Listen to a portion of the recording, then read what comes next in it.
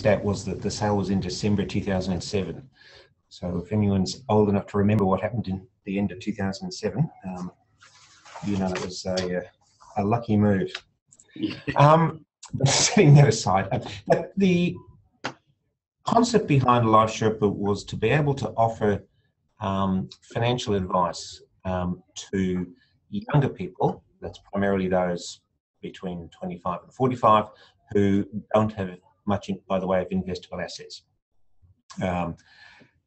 And what are they looking for? Well, they're clearly not looking for investment advice because they don't have money to invest, but they are looking for help with paying off their debts, budgeting, saving for the first home,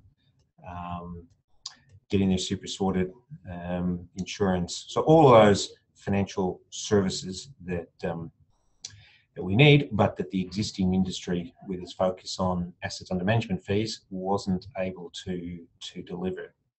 So we built an online tool, which we call the Freedom Factor, Financial Freedom Factor, which gives you a diagnosis of where you are based on our 8-step methodology, and then gives you tips and tools for improving your score.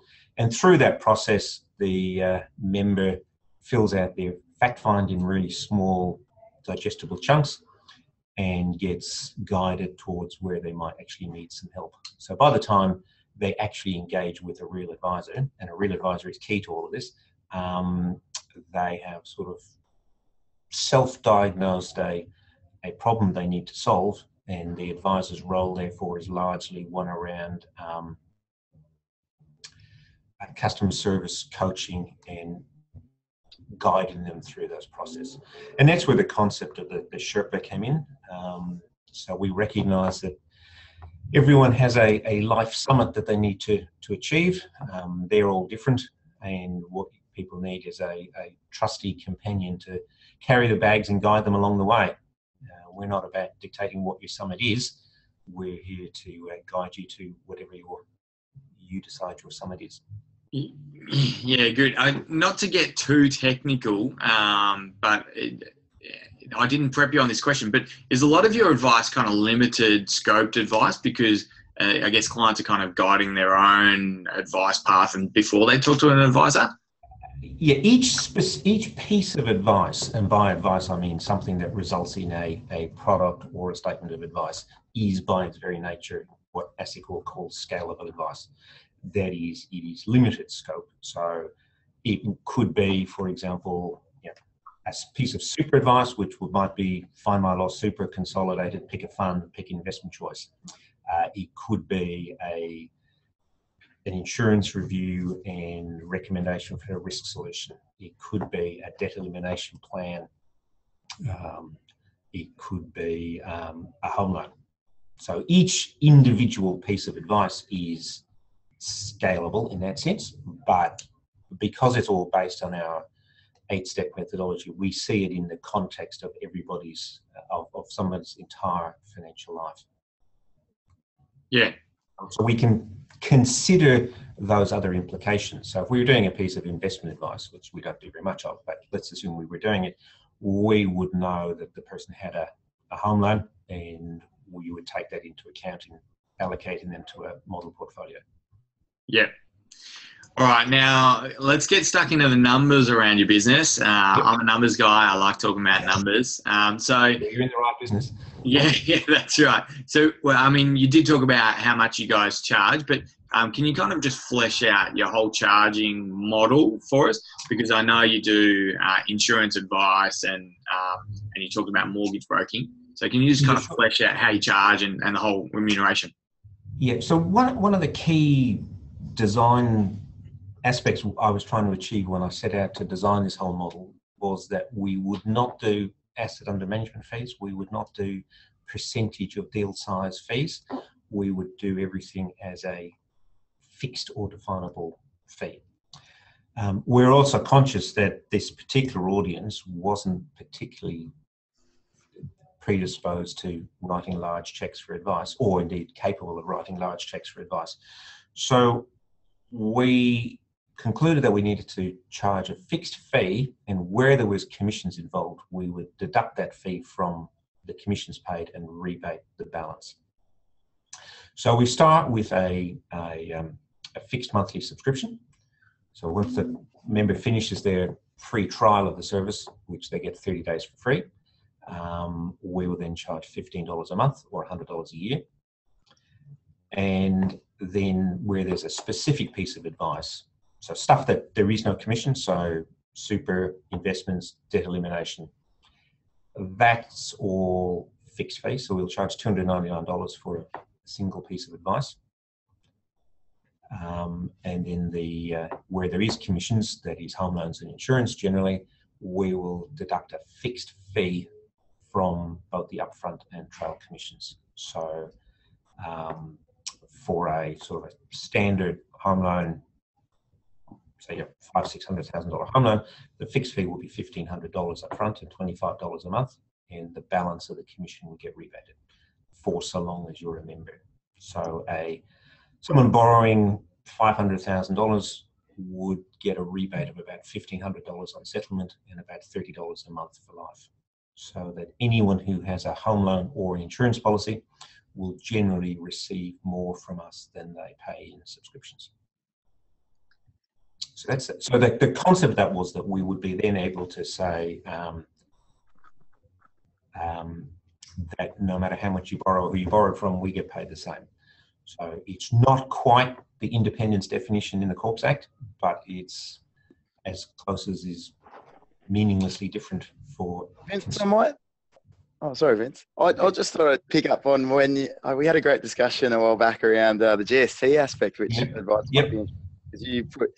Vince has put a lot more thought in this than the average advisor. And do you mind just sharing with the guys your thoughts on that? Yeah, I mean, one of the things we could have done to fall within that independence definition was to charge the client an explicit fee. So if we wanted to end up with a net $1,500, as an example, we would have to charge the client $1,650 to end up with a net $1,500 if we charged them a fee and then rebated them the commissions.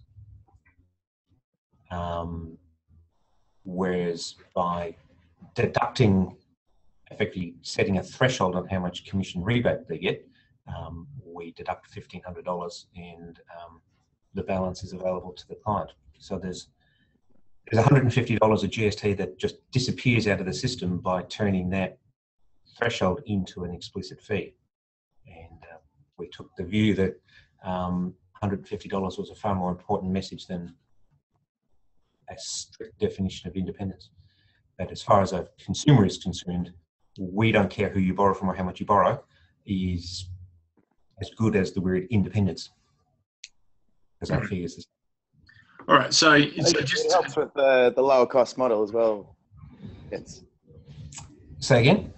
It helps with the lower cost model. I think everything it does. And when you talk about lower cost, there's a few aspects to getting to low cost without being low quality, and that's pretty critical to the model. Now, I'm not sure if you want to touch on this later, but this might be an appropriate time to deal with the ways you get there. One of the most important elements to getting there, apart from all the systems and processes that go behind it, is having a homogeneous client base. That is by having a system that sort of selects out those people with the more complex affairs. So if you run an incorporated business, this is as a client. The client runs a incorporated business, they've got a self-managed super fund, they've got a family trust. They don't fit our model. So if you're in one of those categories, there's 19,000 financial planners that will look after you. So those complexities add a lot of cost to the advice process without necessarily adding a huge amount of revenue. Now, for that to work, you've really got to be highly disciplined about client selection. It can be very tempting when you set up a new practice, and I know this from experience, that anyone with a pulse and a wallet who walks into your office is a client, or is a prospect that you should follow. But to have the discipline to go, actually, you're not the right sort of client for my practice, therefore I suggest you wander down the road to Chris or Dave, is a very difficult lesson to learn. Yeah. So, and it can be so tempting to go, well, this client's about to write me a check, I really should take it. And to be able to say, well, actually, no, because all I'm doing is adding cost to my business later. Revenue now is very tempting, but that's a discipline that I've learned through bitter experience. Definitely empathise with you. Vince, I just want to bring back to the remuneration model. So just to clear it up. So each piece of advice costs the client $299. Where there's no commissions, yes. Where there's no commission. So that's if they want super investment and debt, reduction advice, that's $290 times 3, or just one off? $299 times 2, yeah. So a debt elimination plan would be $299. Yeah. A super plan would be $299. Yep. Okay. And when you are receiving commissions, just to clear it up, I know because I'm pretty slow and it took me a while to understand your structure. So you're charging the client $25 per month for managing their mortgage, and if their commissions is over and above that, you rebate anything above $25. Correct. And same with insurance commissions. Correct. Yep. So a member who has a home loan, we will receive $1,500 on settlement and rebate the balance, and we will receive $25 a month in ongoing trails and rebate the balance. Yeah. So as long as they maintain their membership. Yeah. So just to clear that up, just for everyone watching, the maximum revenue is $780 per client per year. So that's $65 per month, presuming they've got a mortgage and insurance with you.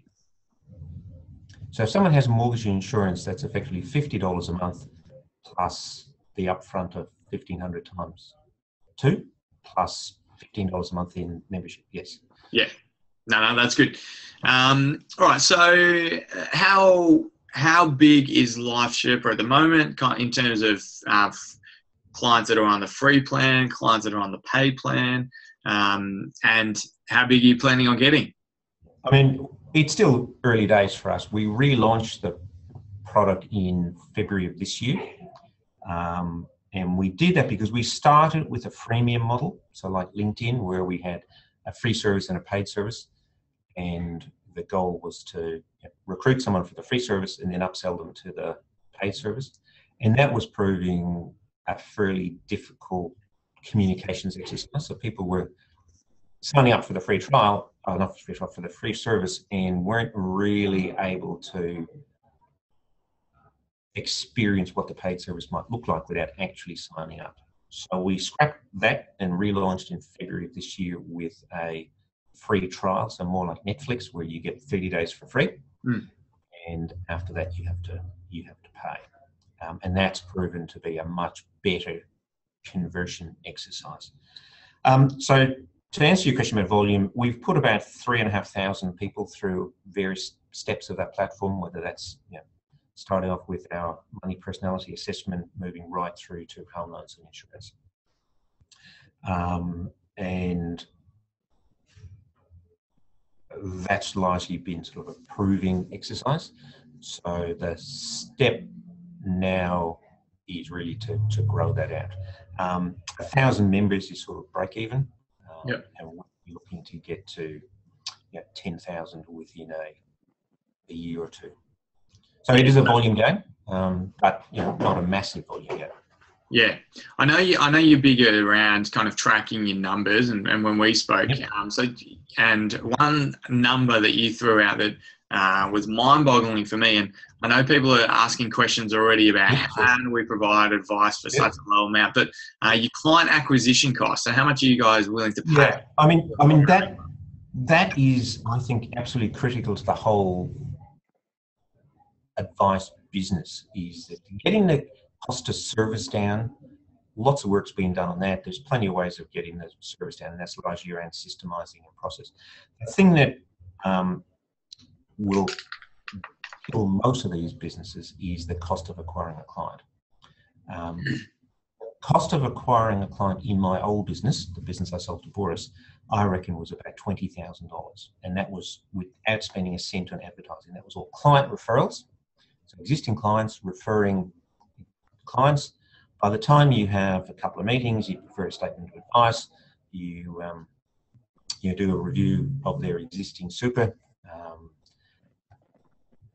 That's that was like a $15,000 exercise, and we were converting 2 out of 3.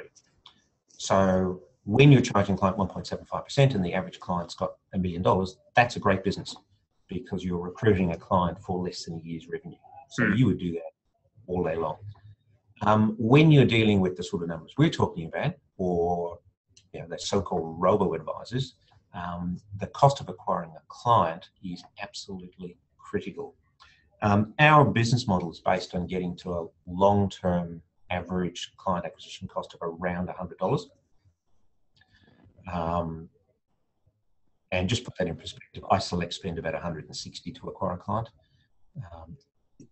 The general view in the UK is that robo-advisor is spending $400 or $500 in pounds. That is, InvestSmart publicly claim they're doing about 400 and are unhappy with it. So they're the sort of numbers you need to get to in order to. So if we got a lifetime revenue of a client of about $3,000, therefore, if you can acquire a client for 100, 200, 300, that's a pretty good business. If you're spending 1,000 or 2,000, that really doesn't work. And that's really where the whole online engagement model comes in, that we felt that, or believe that, to get to that sort of $100 number, you need to be acquiring a client outside of the transaction cycle. So if you're trying to find a client who wants a home loan today, or an insurance policy today, that's an expensive client acquisition. So I think if you want to do, Mortgage Broker Balmain or Mortgage Broker Sydney, that's a $50 to $70 click. Now you work out what your conversion rate from that is. It's going to be pretty hard to acquire a client for a home loan direct for less than $1,000. So if you can acquire a client who is not in the transaction cycle today, and so that they're in your shop when they do have a transaction, you can acquire them more quickly. But the downside is you need an engagement tool. You need something to engage with them and to keep them engaged while they're going through that process. Yeah, well, that I think is the life Sherpa story. Yeah, and that's a perfect segue because I would buy 1,000 clients if it only cost me $100, but I know it doesn't cost me $100 to get a client.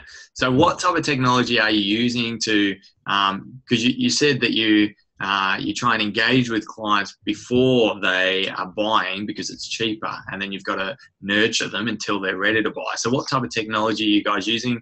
I know we talked about how much you spent on technology, so can you kind of flesh that out for everyone?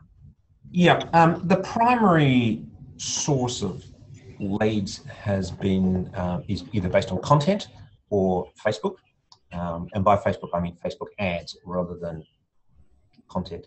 So the primary place that we've got most of those 3,000 odd people has been through Facebook, and we've been giving away our money personality test on Facebook. So we've been buying ads on a cost per click basis to give away our money personality test. And that's a psychometric test that looks at 13 psychological traits that affect how you deal with money and puts you in one of 9 personalities.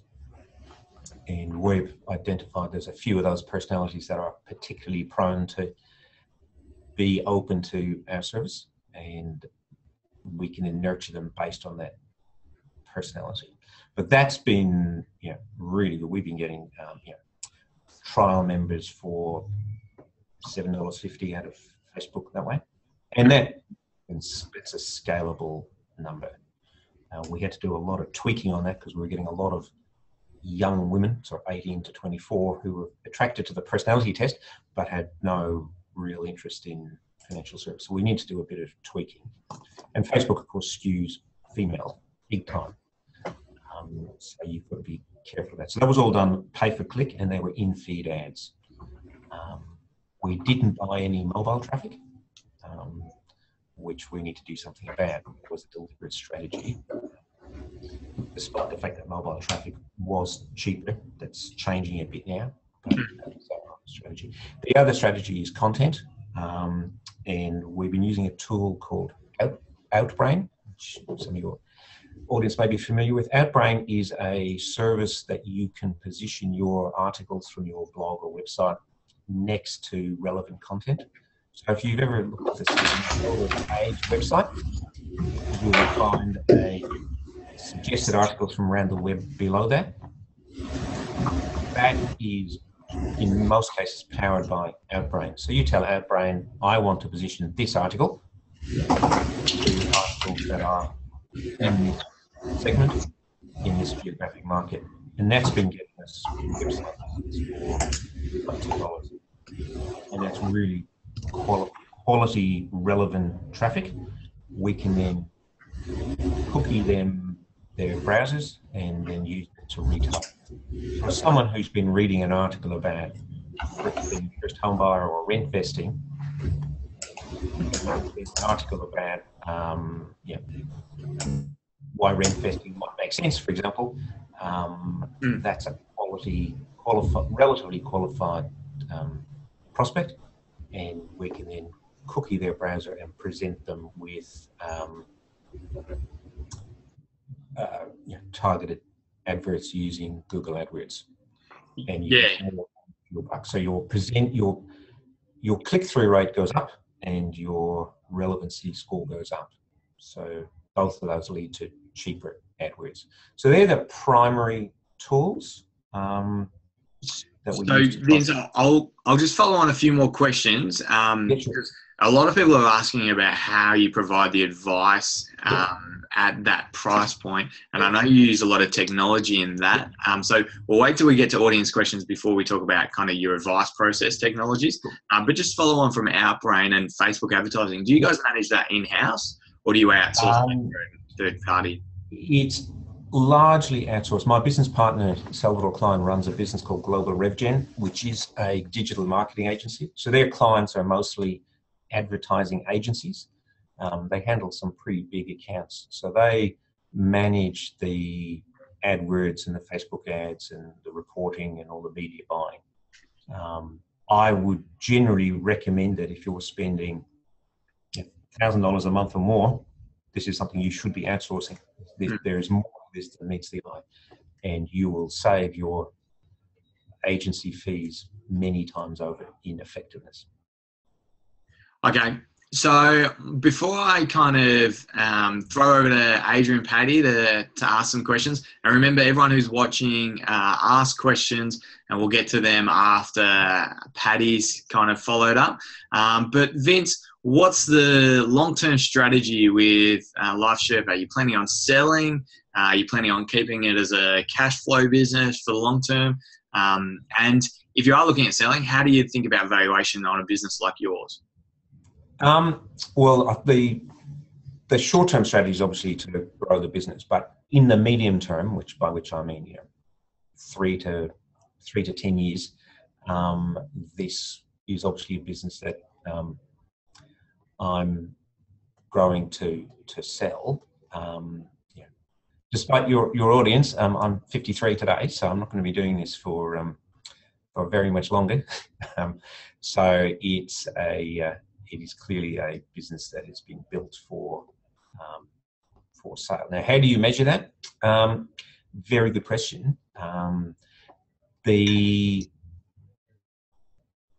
closest proxies you can find probably are there's a business in the US called Hello Wallet. Some of your audience may be familiar with. They sell financial wellness programs to employers.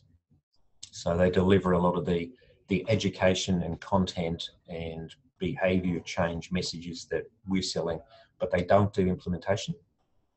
That business was sold to Morningstar for $53 million pre-profit. LearnVest, which is one that you may be familiar with, that was probably the first online financial planning business in the US. It was founded by a woman called Alexa von Tobel during the tail end of the GFC, or the Great Recession, as our American friends call it. And she started out life as a personal finance content business, so she was a publisher in effect. That grew into a financial planning. They had CFPs sitting in an office in New York and dealing with clients on the phone. And then they built a personal finance tool like a pocketbook or a MoneySoft or one of those tools. And they had, I can't remember the number off the top of my head, but probably 1 million users, like a huge number. And that business again was sold pre-profit to Northwest Mutual, a insurance company, for $250 million US. So that business and the pocketbook business would have been sold largely on a number of users type metric, but there's no great science to a lot of that. So so our goal is that by that stage we would be profitable, and then I'm a traditional guy. You apply an EBIT multiple, which is what I did for Mark. And, pretty acceptable. Vince, I was gonna. Are those the sort of figures you're looking at? The $200 million mark? Is that? That would be nice. I mean, if you get to at 30,000 members, then an iSelect type valuations reasonably achievable. I think that's a really good segue when you're talking those. What's that? That's a long way away. There's a lot of work to go into it. It's a good segue into what I've discussed with you before in terms of your segmentation of the Australian market. I think it'd be really interesting for you to just, share with the advisors out there. There's a lot of numbers that are thrown out about what is the advisable market, what isn't, what are the segments, what are they prepared to pay. For the advisors out there, if they're doing holistic advice, how big is the market for them with the analysis you've done? Okay. Obviously, it's you can draw these lines wherever you want to, but broadly, there's $5.1 billion spent in fees and commissions in Australia, and that covers retail life insurance advice, home loans, super and non-super investment. About 18% of that is non-super investment advice, which is where all the attention is. So if you hear anything about automated advice, what are you hearing about? You're hearing about stock spots, Clover, Ignition, Future Penny. You keep naming. There's a zillion services that will give you a model portfolio and rebalance it for you. But that's 18% of the market. And when you look at the number of clients that make up that advice space, there are about 1.75 million households in Australia who have $100,000 or more of non-super investable assets. And if you say there's 19,000 financial planners in the country, that's about 90 ahead. So there are 90 people with $100,000 or more, or 90 households with $100,000 or more to be invested per advisor. And 2/3 of those are over 55. We can all share, Vin? Sorry?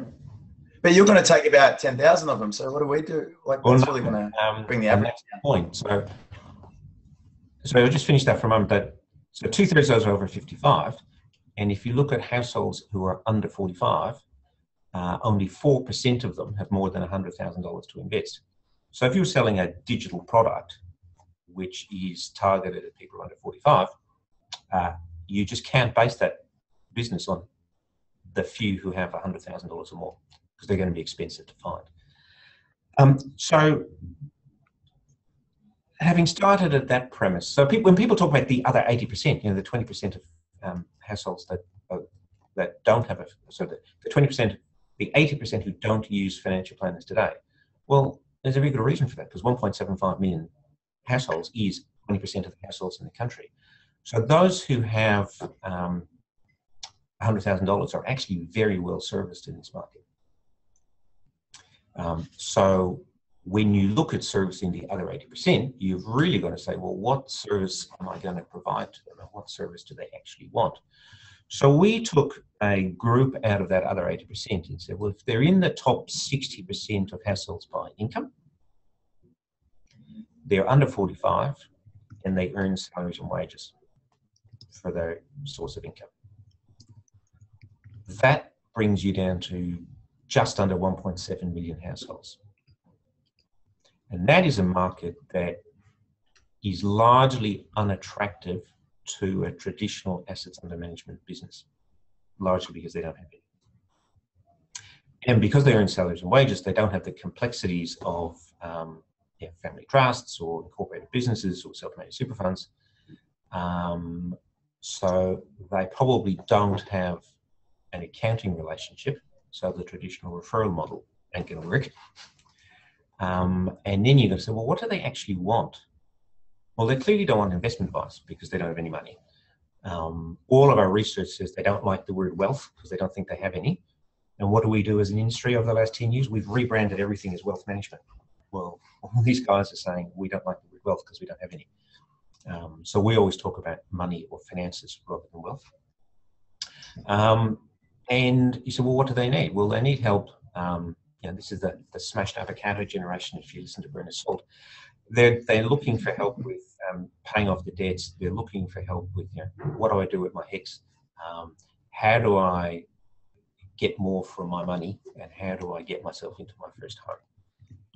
All of those things are then sort of underpinned by the other services like sorting your super app and getting your insurance packages in place. Now, not all of that. We've got a sorry to cut you off there, Vince. We've got a lot of questions that have come through from the guys. It'd be great to get through them because there's been so much interest in what you're doing.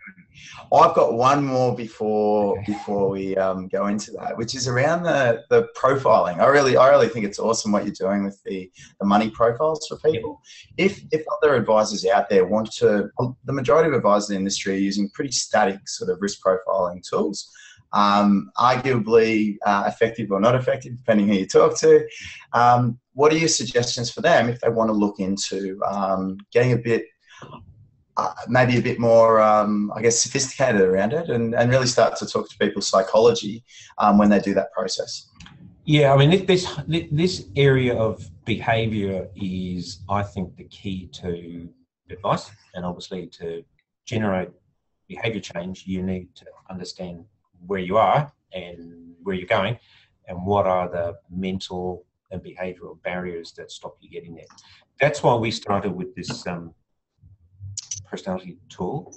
And over the past year or so, I've spoken to a number of youngish advisors who would be keen on using this tool, and we've been working on trying to package it up as a widget that people could include on their website. So, if we could get some expressions of interest, we could accelerate that process. But getting back to that, so that's to my mind critical in all of this. And just to give you an example, there's 9 money personalities in our tool, and one of them is what's called an achiever. And an achiever is very hands-on. They've got a high involvement score on our. And involvement is how interested you are in dealing with your money. So if anyone's been around long enough, they will know that teachers and engineers generally make difficult clients. And the answer to that is they actually have very generally profile as having high involvement scores. They also tend to be analytical, and that leads to a need for more information. And we use the personality profiler to tailor the statement of advice. So if you've got a high involvement score, we'll give you more information. So we're getting back to the achiever as your high involvement score, very interested, believes in hard work, and has a relatively low trust score. So they tend to be quite self-directed. And we did a test of this at the Property Investment Expo last year with the MFAA, and 90% of the profiles that we did at the Expo profiled as achievers. So that tells you that someone who exhibits all of those traits is probably highly likely to be interested and involved in property investing. So if you were running a property advice business, you would be very interested in knowing which one of your prospects were achievers, because they're the ones that you would want to spend a bit more time and effort nurturing. So that whole, it surprised me. We've got we built a database now of about 3,000 profiles, and we can compare that to a base model based on the US population as a whole. Yeah. So Vince, I'm going to put you on the spot here. Is there any chance you can give us a copy of the results, just from, obviously without any names, just so we can look at what, that high achiever, what you send the clients? You can go. Okay. Everyone listening can go on the website and do this test for free. If you All right, let's do that. You're going to pollute my conversion metrics by doing this, because obviously. Well, you can just send us one of the reports, like just a generic report so we can see what the end clients look at, because we don't want to be pixeled and you advertise to us, because you're just going to waste money. And we email out to our database, so that'd be really helpful to see. So if you could send that to me, and we'll email that out to everyone. Yeah, I'll also include that comparison between our population and the Property Expo population. Yeah. Which that'd be great. I expected a skew, but I wasn't expecting that strong a skew. Yeah, that'd be really good. So we'll move on to audience questions, because we've got heaps, and it's kind of a lot of it's kind of a bit technical. So and I know it'll take us a while to get through them all. So Shane Hayes is asked the first question. If you're providing scoped advice to clients, you'll need to produce product advice documents, so an SOA. How are you factoring the cost of producing this doc versus what a client pays you? So you're charging $299. How are you giving specific product advice for $299? That largely comes down to systemization and automation. The point about and the way the client gets to the point. So by the time the client gets to talk to an advisor, they have already self-selected themselves into having identified a problem. So the dialogue with the client is, how do I solve this problem for the client, rather than how do I sell this product to the client? The client's already made a buying decision. They recognize they need this solution, and our job is to help them get there. So that's step number one. And that means that the advisor is a different sort of person. So you need a different set of skills. So if you try and think about the sole practitioner or one or two that in a traditional advice office, your ideal advisor is someone who's got a bit of grey hair, maybe not quite as much as me, but a bit of grey hair, is a good salesperson, and has quite deep technical knowledge. Now that's really good if you're charging the client $300 or $400 an hour, and you can afford, and you can therefore pay $150,000 to $200,000 for this resource. The problem with those resources is they tend to form relationships with clients, or clients form relationships with them because they're doing it one-on-one. So in a traditional practice, that advisor starts to capture more and more of the revenue. And typically that's about 60% of the gross revenue ends up in the pocket of the individual advisor, which is why a traditional practice is actually really difficult to scale. Now, if you take away that personal relationship, so that the client is forming a relationship with the brand, that's why we do all of our communication, so that the clients all email mysherpa@lifesherpa.com.au. Our phone system recognizes the calling number and puts them through to the relevant advisor, So they don't have to think that my advisor is Joe or Mary or Pete. They relate to Life Sherpa. So that allows you to sort of change that dynamic, which means that the advisor needs to be more of a coach, a customer service, that's where the Sherpa concept comes from. So they're not necessarily, they don't need to have gun technical skills. And the process that we've got in place will make sure that the same set of circumstances will give rise to the same conclusions every time. That's not to say everyone gets the same answer, but the same set of circumstances will give you the same conclusion. And that reduces your compliance costs. And the process then allows the advisor to focus on that dialogue rather than wasting time producing what really amounts to a compliance document that the client's not actually going to read. Yeah, that's right. So our statement of advice is typically about 12 pages and is largely automated. Once you've done the advice bit, we then produce the document. And the advisor's job really is talking through that. We're also doing fewer meetings. So a traditional, if you've ever attended any insurance advice seminar or training course, they'll all talk about the 3-meeting process. Well, 3 1-hour meetings with an advisor, plus prep time, plus documentation time. Well, actually, you can't do that for $1,500. It just doesn't work. But if you get that service down to, a well thought out qualification process, a set of supporting documentation, articles, videos, whatever, and a coaching, 20-minute, half-an-hour coaching session on the phone or on Skype or on Zoom or Sweetbox, that's a completely different proposition. Yeah. Okay, next question from Mark Rottenstein, because we are quickly running out of time. And I know people are going to hang on to listen to these responses, but the $2.99 advice fee, that includes implementing. So when you're doing insurance advice, you're implementing the insurance advice. When we're talking about insurance, we're talking about $1,500 from the commission and $25 a month for the life of the product. Okay, if we look at super, if we just look at your rolling over. Yep. So for $299, we'll find your lost super, consolidated, recommender, fund, and investment choice. Okay. Next question from Shane Hayes. We'll send you the form, which we have partially filled out, that you then send to the super fund. The super fund. Yeah. So yes, it does include implementation, but we don't do self-managed super funds. Yeah. And we don't do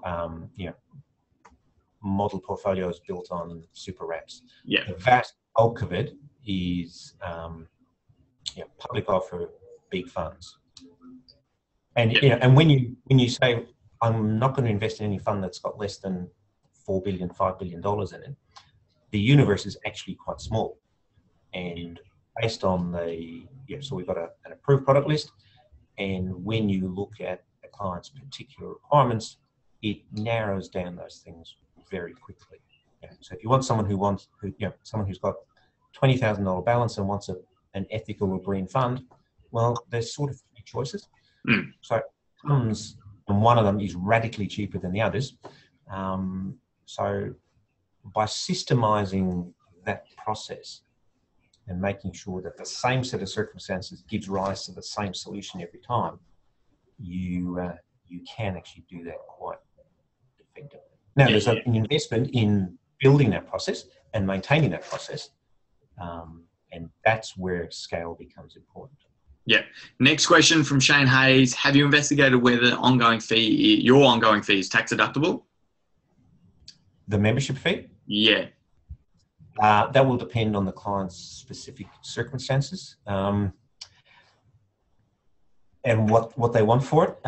So if someone has got no investments or no investment income, and what they're getting help with is managing their budget and cash flow management and debt elimination, it's probably not deductible. Yeah. And do you tell the clients that it's deductible or not, or do you talk to your accountant about that? We provide them with some guidelines. We're actually registered with the Tax Agents Board as a financial tax advisor. So we do take into account tax circumstances, but the deductibility of the $15 is not something I can get. Yeah, it's not. They're not writing home about the amount of money they're saving on tax. I get it. So like a 37-cent taxpayer on $150 a year is really not very much. It's not that much, yeah. So Mark Rottenstein's asked, if you're recommending super and the client has insurance within that super fund, are you charging them the $1,500 for the insurance recommendations plus the $299? Yes. So to the extent that that insurance advice would require a new policy. Okay. So if your advice is stick with the same super fund but maybe contribute more money, you just charge the $299. Yep, got it. Patricia is asked, how the heck, not her words, my words, how the heck can you provide advice on such a low cost? It's about scale and automation and processes. So we have built the whole of the, let's just look at the technology platform. We've got a public-facing website which the client engages with, and that takes them through a whole bunch of education, a whole bunch of tools, and at the core of that is our Financial Freedom Factor tool, which is based on our 8 steps. And the 8 steps are, may not sound like rocket science to your members, but it is rocket science to a lot of people. The 8 steps are, spend less than you earn, which is really around budgeting and tracking, have an emergency fund, pay off your debts, get your super sorted, prepare for emergencies, which is really around insurance, get your paperwork sorted, buy and pay off your home, and then invest your surplus. And it gives them a score on each of those 8 areas, and then that leads to tips and exercises to improve your score across each of them. So someone who's arrives at the site with a huge amount of credit card debt and a budget that's out of control, they're obviously going to score. They'll be focused on those sort of early foundation steps. And as they work their way through those exercises, it leads them to an advice process. So the first time they actually engage with an advisor and hence incur an incremental cost is when they're actually about to do something. Mm. And just to I guess from our conversations, you've built a back-end system on Salesforce. So what I'm guessing is once clients fill out all this stuff and it says, well, they've got a high credit card debt, that'll fill into your system saying that the recommendation is most likely going to be pay off your credit card debt. And sorry, my phone went off that time. That's okay. That's okay. So they fill out all these forms and that goes into your back end system, which, correct me if I'm wrong, you spent $1 million kind of setting up your technology. Yeah, so all up to date, we've spent about $1 million to get here. So some of that is design, some of that's designing the logos, designing the little man behind me, and a whole bunch of money building a website and integrating that into Salesforce and Pardot. So that technology is important. So the client only ever interfaces with the website, and through that they are completing their fact find and learning about themselves and their money and what they need to do. Yeah. As they score, they will eventually lead themselves down an advice path which says, I need to sort out this income protection stuff. What's that all about? So there's a whole bunch of tools there that explains how it all works. And at that point, we then have so they'll say, fill in the form and say, give me some help with my income protection. And at that point, we have either a phone or sweetbox dialogue with the client. We're taking through the issues and what's concerned. That then spits out a statement of advice, which is out of Salesforce using a tool called Conga. And that process, statement of advice, takes about 45 minutes. That the real work is leading the client through the process. And the biggest part of that is dealing with when the underwriting comes back and there's a qualification or a loading on it. And that's where most losses happen. Yeah. At which point you've spent all your advice money. So getting that right is pretty critical. So that's where this coaching approach comes in. That the client's already done the sale, so you're not selling them at that point. That's right. Actually, well, look, the fact that they've limited stuff to your left shoulder, well, you know, how important is that when most claims are for stroke, cancer, heart attacks? Yep.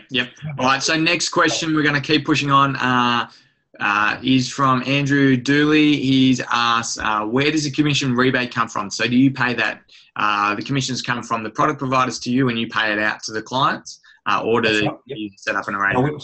So we take the money from the insurance company or the lender. That goes into our system and it then works out that this client is a current member, and we deduct 1,500 or 25 from an ongoing commission, and that's just an internal system that you guys use to rebate. Yeah. Okay. Next question. It's a spreadsheet at the moment, but it will eventually be a bit more sophisticated. Smokes and mirrors, Vince. We'll tell people it's really complicated. It is complicated, but it's a spreadsheet, very big one. Yeah, that's right. All right. We've kind of touched on this, but we'll ask it again. Where do you get your leads from, and how do you direct traffic onto your website? Is it majority from Facebook advertising? Yeah. Well, it's primarily paid. We do get a little bit of organic traffic. Our credit card and HEX articles seem to create quite a lot of traffic on their own. So somehow we must rank very well for those. But the view that we took, at least in the early days, was that if we spend $10,000 on buying Facebook ads, we know we're going to get prospects. If we spend $10,000 on search engine optimization, you might get more traffic. And it sort of doesn't matter whether you're on page 6 or page 50 of the Google search results. If you're not in the first 10, it sort of doesn't matter where you are. So we've generally been buying traffic. And that's been primarily Facebook. Like 80% of our budget would be Facebook, and the other would be Outbrain. 70% Outbrain would be 20%, and then retargeting Google AdWords the balance. Okay, Ben Nash has asked, what is a typical? I'll talk properly soon. What is the typical time frame between a member joining on the free service and engaging in an advice transaction? So maybe once they sign up for the $15 a month, how long does it take them normally to get advice? That's actually one that surprised me. The business model was based on a conversion rate over time. So the assumption being that someone would sign up for a free trial, and then if they're going to convert, they'll convert over the next 90 or 120 days, and then sometime over the next 3 or 4 years, they'll buy a home loan or insurance policy. That was the business plan. What we're finding is that the conversion rate from paid to product is much faster and higher than the business model was suggesting. Now, that might be an early adopter effect. It might be the fact that people are holding off paying their $15 until they're closer to paying the service. We don't really know yet. But, we've something like 60% of those who've signed up since April have acquired another service apart from their membership. I think it's a staggeringly high number that I really wasn't expecting. Yeah.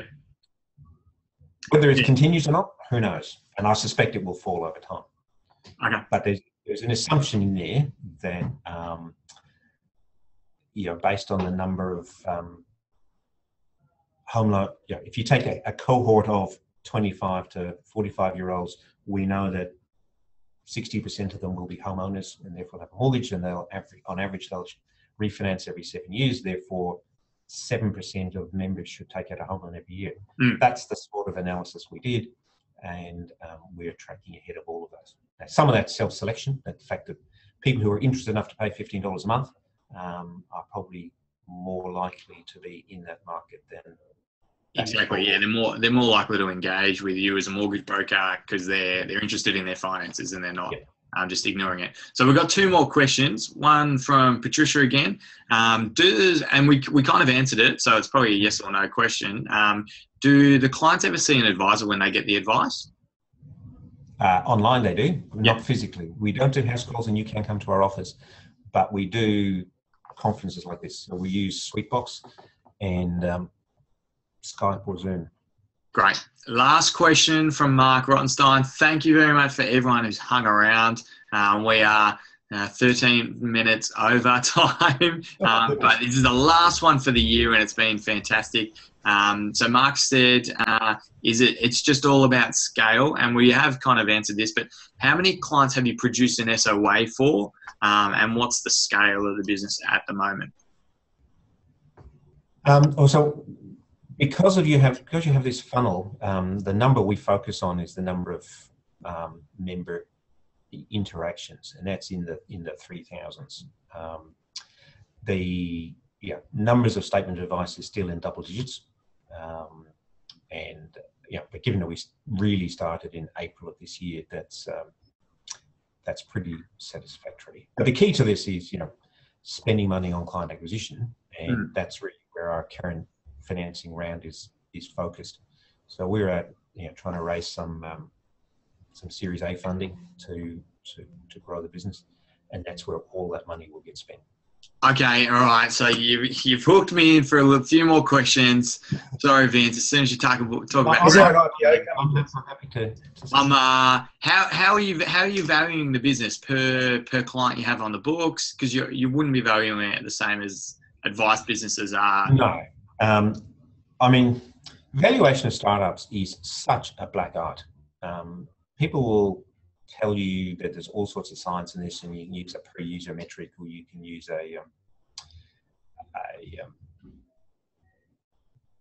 all sorts of. Okay, all right. Maybe to answer your question, is there are 6 accepted methodologies which are sort of based on stage of business. They're based on. And which method are you using, Vince? Well, they all come up with a number between 2 and 6 million. And so we're trying to raise money in sort of the middle of that range. And there's a lot of people talk about having massive valuations up front, but it's actually a rod for your own back. For the amount of extra business you have to give away, you're much better off having a first round at 2 or 3 million and delivering on your promise, and then doing the next round at 50 or 100, rather than doing the first one 20 and having to come back and do a second one at 10. That will kill. So how much equity are you giving up in this first round? What's the aim for the year? We're looking to give away up to about a quarter of the business. Yeah, and I mean it's pretty compelling offer. If you said that you're spending $100 per client and you get lifetime value as $3,000. We're not actually achieving 100 today, but that's our expectation. We've modelled numbers from 50 to 700, and it works. But our base case is based on achieving $100 by year 2. Even if you're doing 4 times that, you're paying $400 for a $3,000 lifetime value of a client, and that's pretty good unit economics for the. That's client. Right. So you compare that to iSelect. iSelect spend $160 to acquire a client that's worth $800. Yeah. All right, I'm going to stop geeking out over. I think you're going to have to book Vince in next year sometimes. Yeah, maybe 6 months from now.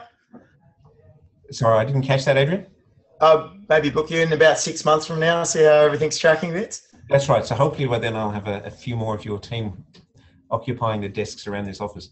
That's right. So if anyone's got $500,000 to $1.5 million check and ready to invest in the Life Sherpa, then Vince will take the phone call. So thank you everyone who stuck around. This is the last one for the year.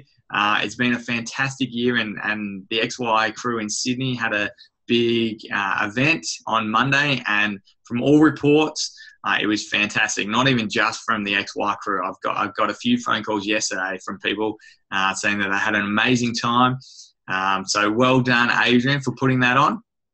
It was some good form. Everyone was in great form up here. It's Very good. very cheery. Yeah. So we've got heaps happening next year, guys. We're going XY Lives is going weekly from February, the start of Feb. We are going weekly, so we're going to do 45 XY Lives in 2017, and we've got a sponsor, AIA, coming on board and sponsoring XY Lives. So heaps happening. We've got 2 events in Sydney next year, 1 event in Melbourne for the first time. So things are cranking along at XY Advisor. So thank you, Vince, for an amazing last session for the year. Thanks for having me. And thanks, Paddy, for finally coming on and joining us. Apologies, everyone. I think you don't have to worry about me. The quality of the content was enough to forget about, but everyone got to see me walk through the city this morning. So. Exactly. So thank you very much, Vince. Thanks, everyone, for tuning in. Have an awesome Christmas, and I hope you're all having a big break and having a relax and taking a big breather. So thank you, everyone, and we'll see you next year. Thanks, guys. Have a good one. See you guys.